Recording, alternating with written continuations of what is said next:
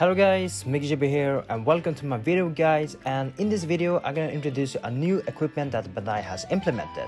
This time we got a ring, yes, a new ring equipment that is different from the armor and the weapon. That also means we need specific materials like ring gemstones to produce the rings. I will also put timestamps so you can just click on the topics that you are more interested in and don't really need to look through my videos. What do the rings do? Short about the rings, when you produce the rings, they will have a damage boosting effect for each element, so fire element boost, water element boost, wind element boost, etc. And the ring can receive up to 2 random bonus like attack, defense or even crit. When you equip a ring, you can also equip a passive or ability as an X ability, and the only effect that will affect the ability is the one they mark with the green dot, because this does not increase your status or stats, meaning there will also be no cost equipment when you do that, and also the awakening effect will not be activated, just like mod skills or connect skills. Like I mentioned before, we need specific materials such as rings, gemstone and floor mobs item to produce the rings. For example, let's say you want to craft a fire ring. That you will need one of these items that can list you here right now in front of you. These are all the items you need for the 1-star ring, 5 ring gemstone and 4 on coal. That will make you your first fire 1-star ring. If you didn't know, you can also upgrade your ring to 2-star and also to 3-star. For a 2-star, you will need 100 leaf bamboo, 5 ring gemstone and 1 of the fire ring that you use crafted and 500 coal. That will make your ring to 2-star.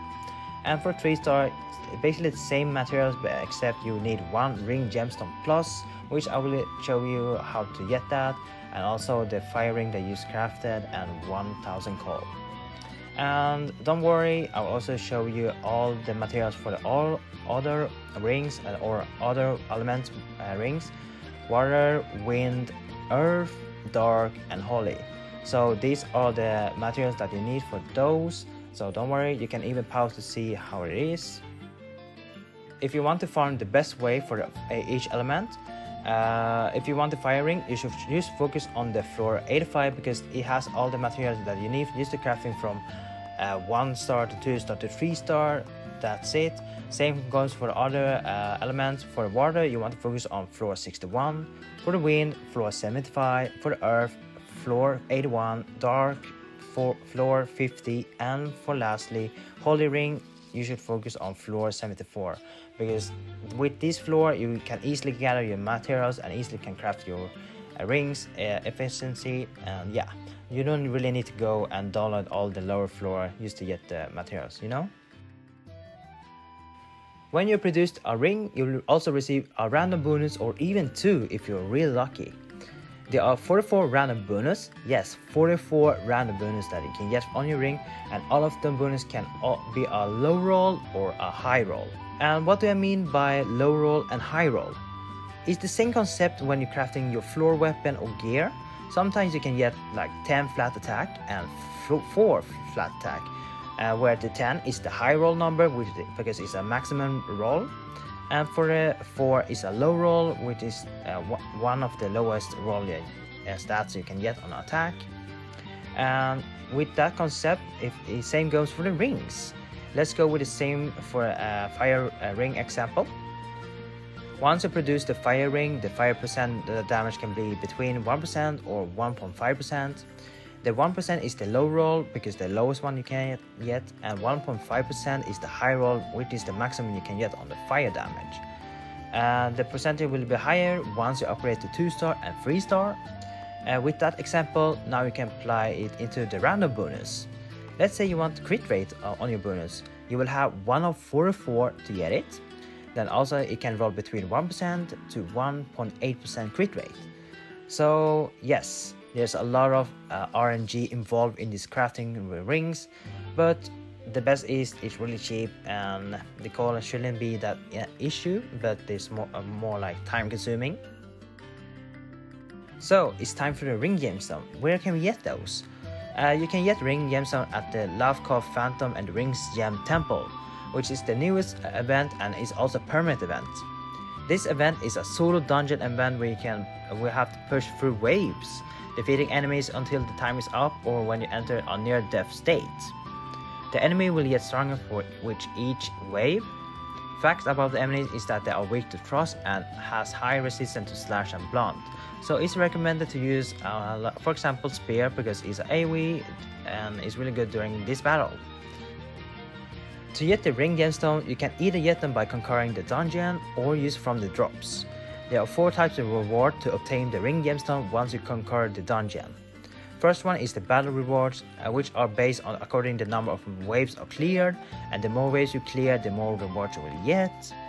Then we have challenge reward, is when you clear a specific wave for the first time. Then we also have rewards for total wave clear, so the total amount of waves you have cleared. And then lastly we have achievement rewards, which is when you reach a milestone of the achievement based on the total number of rings you have obtained. And to unlock this dungeon, you need to have cleared floor 50. Yes, so make sure to clear floor 50 and you can easily enter the permanent event. For the ring gemstone plus, you need to go from the menu, item, enchant, trade, production and item. From there you need any boss that is above floor 50 and 5 ring gemstone to craft just 1 gemstone plus, which is pretty easy, very simple, and that's how you unlock that or get it. X ability, yes, which I mentioned before. After producing your very first ring, you'll be able to unlock X ability once you equip your ring. With the help of the ring, you will be able to equip your 5th ability or passive record, depends what you want to say, with no extra cost, but you will not gain any increased stats. Not all passive skill or effects can be equipped, so there are skill effects that are enabled as X ability are indicated with a green mark at the beginning of the skill name, which you can see here right in front of you. So there are about 150 skill record that can be equipped so far into the ring. Because there are so many skills to cover, I will show you how to use the bot on Discord that Nayu and Prismatic has created. So you only need to type if exclamation mark R skill and press the enter, and it will show you all the passwords that you can put inside your ring. Pretty easy, pretty simple to use, and you can just look through. Thank you Nayu for doing this. But what skills are really good inside the ring? Well, so far we haven't tested all the passive skills yet, but mainly that you want to put your skills that has Advanced Trooper 2 or Combination X, which can be 1, 2, 4, depends which passive skill you have. For the situation like against GOG Medusa, you can put Petrified Resistance passive, which is also nice. And that is the end of this guide. Hopefully you guys enjoyed the guide video. Hopefully it was helpful and it was details and stuff. For me, in my opinion on the rings, well, they are pretty nice. Really nice to see a new equipment, but they're not really not a must to have. They're basically the same as ingot, but kind of better because you can equip ability, and also you don't have any downward effect like decrease element damage if you have a dark increased damage, you know, on the ingots. But yeah, I'm really happy, and yeah, hopefully you guys got really helpful with this video, and leave a like if it was really helpful. So that's for me. Take care now, and bye bye.